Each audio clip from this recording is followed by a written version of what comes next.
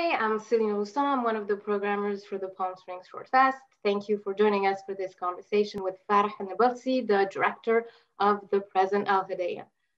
Thank you, Farah, for being here this morning. I'm really excited to talk about your film. You've been shortlisted for the Oscar for the short live action. Congratulations. So I would just want to start talking about your career as a director, since I believe this is your directorial debut, and you've had quite an unconventional path to filmmaking. So I was just wondering if you could just expand a little bit on that. Yeah. So my background, like you said, I come from a more corporate business background. I didn't go to film school, so no traditional or formal training in film. And I didn't work in the industry actually, but a few years back, I had what I call a life-changing trip to Palestine. So I'm Palestinian by heritage. I was born, raised, educated in the UK and in London, but I go to Palestine, and long story short, I felt compelled to tell these human stories. I felt compelled to express myself creatively, and I've always loved film, and I've always been the storyteller, and always had this very sort of vivid visual verbal imagination. And I had written some pieces kind of therapeutically, personally, privately, but I decided to adapt them. So I wrote and produced a few short films.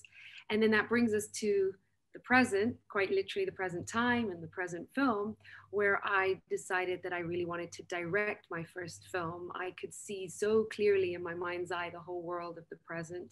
And everyone was saying to me, "Why aren't you directing?" And I said, I don't have formal training in this. And I got over a bit of my imposter syndrome, if you like, where it was like, okay, you don't have to have gone to film school to be a filmmaker. You don't to direct a film. And it was Stanley Kubrick, the great Stanley Kubrick, who said the best education in film is to make one. So I kind of jumped in head first in the deep end, and it was a sink or swim situation, and the film was born. So I don't have a traditional kind of trajectory in filmmaking, but I've got the bug. I love it, and hopefully people love my film. I mean, in the sense that we have been shortlisted for the Oscars, and we won 2 great awards at Palm Springs and ShortFest. So I hope I'm on the right track, telling stories that interest and intrigue people and give them that emotional journey. And I'm hopefully gonna move on to my debut feature. That's exciting. I hope.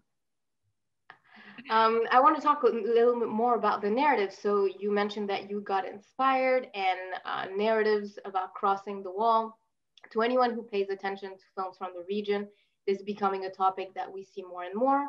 I'm thinking about 200 meters. That was Gordon's entry. It was about crossing, and even the director, Amin Nafi, who also did a short about crossing the wall as well. So it is obviously part of the daily life, daily experience of Palestinians.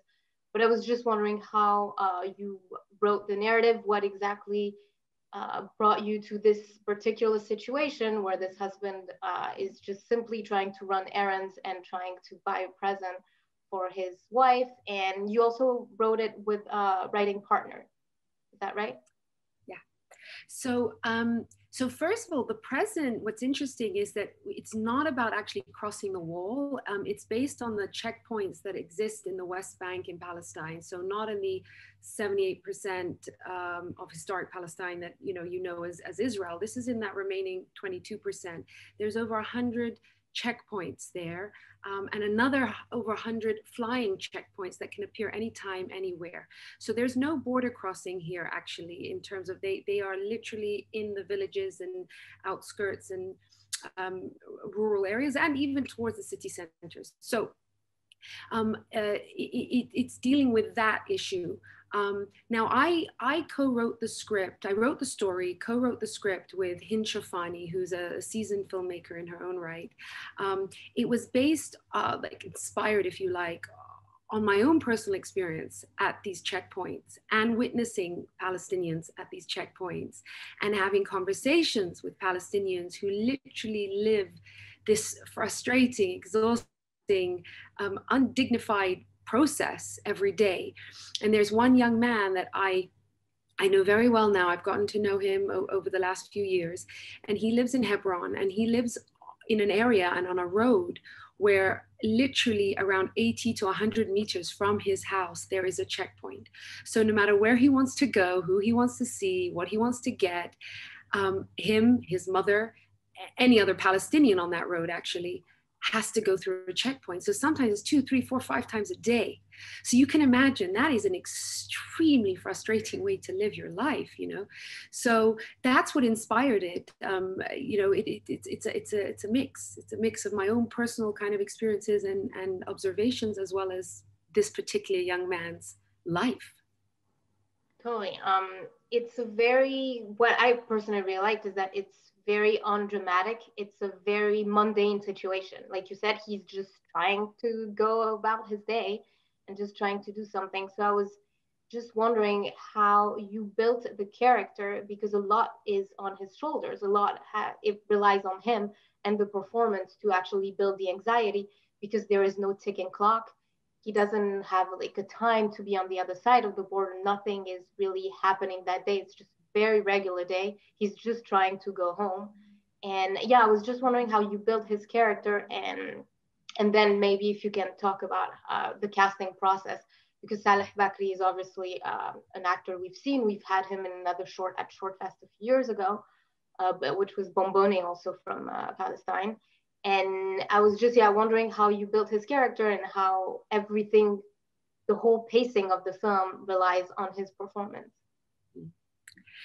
So, you know, when writing the script and you know, the story, I went on the basis of normal person anywhere in the world, right?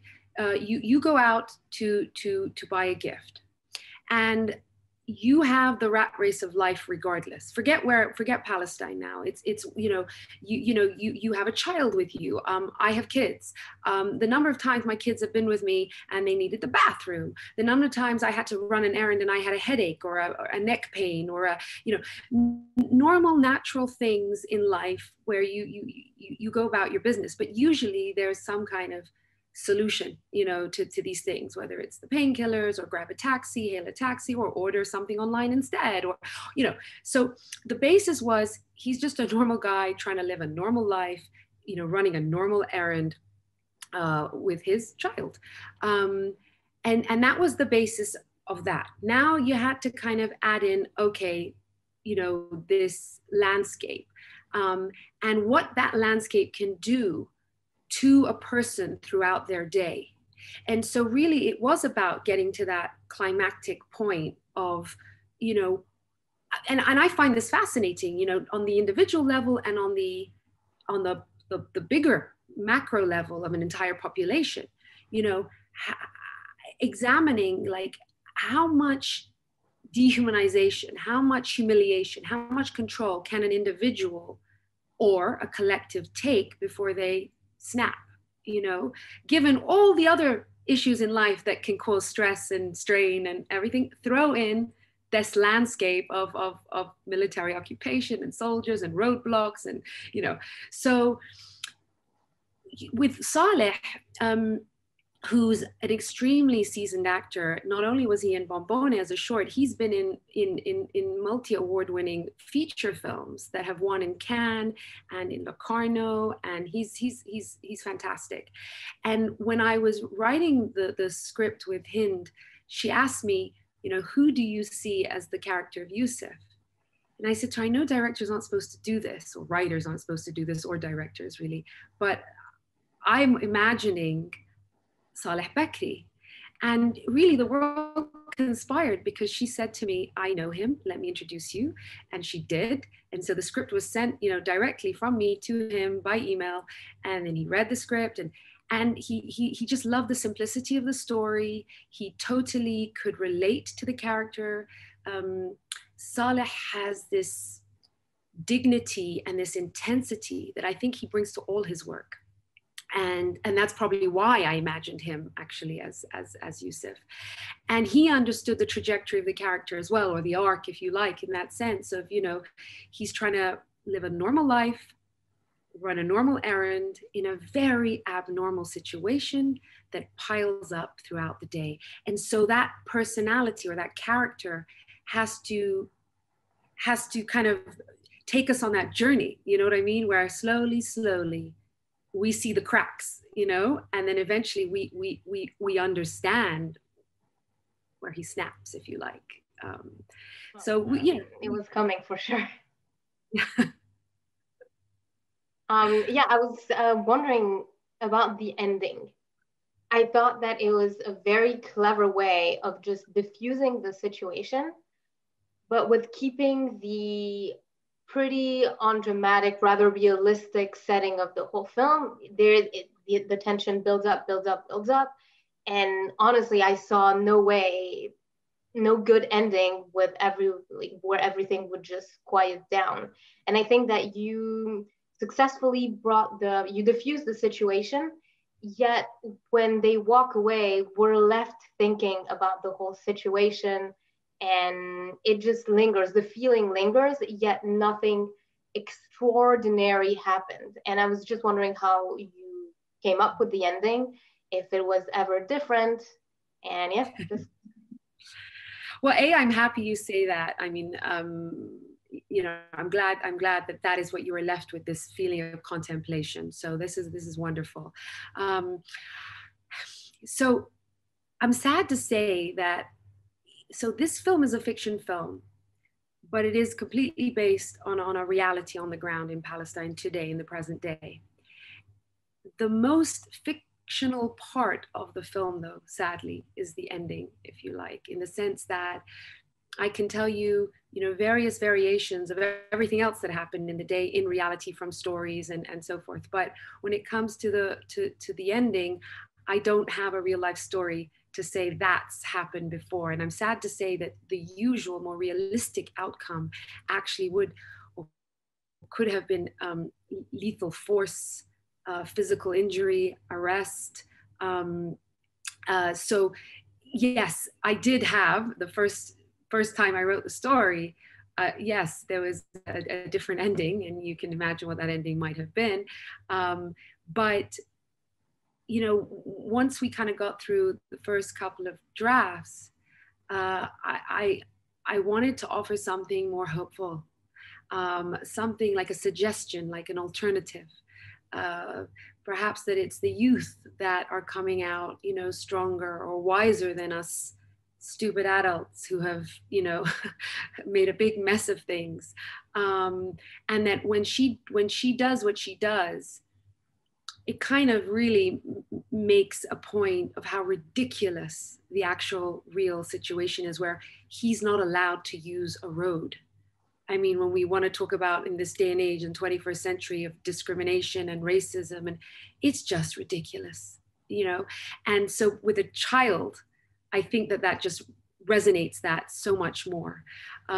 So yes, it you know, and so that's how it came. It was just this idea of, okay, we could end it in the extremely more realistic way, but I did want to offer something more hopeful. I am drawn to the darker side of storytelling, even though I'm really quite a happy, humorous person in real life. But when it comes to my writing and my work, I just tend to the dark. But as an ending, I wanted something more hopeful, and so we went with that. Yeah, and that's how it ended up. No, it definitely adds some, because the film would have been obviously very powerful with unfortunately more realistic ending, but it's using the innocence of the child to wrap the story, and it does feel like a hopeful ending, and it just leaves the viewer in a space that allows more contemplation than if it had something to do with a more violent ending that would leave the audience in a completely different place. Exactly. And so the title in Arabic means present, as in the gift. And I was just wondering, like, when you chose the title, which one did you choose first, the title in English or the title in Arabic? Because It's in funny, English we it have, has the two meanings. yes, yes, exactly. It's funny. I mean, the original, I had 2, 3 other titles before we even got to even this idea of the gift or the present or anything like that. It was interesting because, so the working title was actually Point of Check. Okay, which also was supposed to have a double meaning of like, what's the point of the check and point of check, and and that was fine because I knew I didn't need to really care what the title was till I was done, And it was actually based on a conversation. I was sitting with Saleh Bakri on one of the evenings of shoot, and we were discussing, title, because I knew that that wasn't necessarily the title I was going with, Point of Check, and we were discussing. I was saying, yeah, the gift, and it's the gift is so. It's been used and it doesn't have, yes, that deeper meaning and all of that. And we were saying actually the present, of course, the double meaning. And I'm glad you picked up on that. Not everyone would, but yes, it's the idea of the present, a gift, which yes translates to Arabic as al-hadiyya, which doesn't have the double meaning in Arabic, but of course the present time, which is, it is of the present time. So yeah, it does have the double meaning, and it was decided kind of halfway through shoot in a conversation with Saleh and I. And you've mentioned that you're working on your feature debut. So can you say anything about it? Can you reveal some little things, or is it all under wraps for now? No, I mean, it's so we're in development. It's a character-driven drama thriller about loss, about self-absolution and fatherhood, set in the geopolitical landscape of Palestine. And it's like kind of multicultural characters. The dialogue is around 60-70% in English, I think, and write in English. And yeah, I'm excited about it. I want to make this film with every bone in my body, And Saleh Bakri is already signed up and on board to play the main protagonist. He read the script. He loved the story, and it's what I hope will be a powerful story. And yeah, so we're already in the process, we hope. I've spoken to a few filmmakers from Palestine, and they all say that there isn't really a Palestinian industry the way we see it in Europe, in North America. And I was just wondering how it was for you to produce a film, especially since you're based in the UK. How was it for you to be there? You mentioned that you worked, your co-writer is a filmmaker. So I was just wondering just about the process of shooting. It's sad because, the situation in Palestine is that, it's a struggling, it's a place on earth that goes through so much struggle that the film industry isn't exactly the priority, if you like, when it comes to even the cultural aspects of our society there. And so you don't get, for example, the grant funding and that kind of thing that you might in the UK and actually all over the world and in Europe and so forth.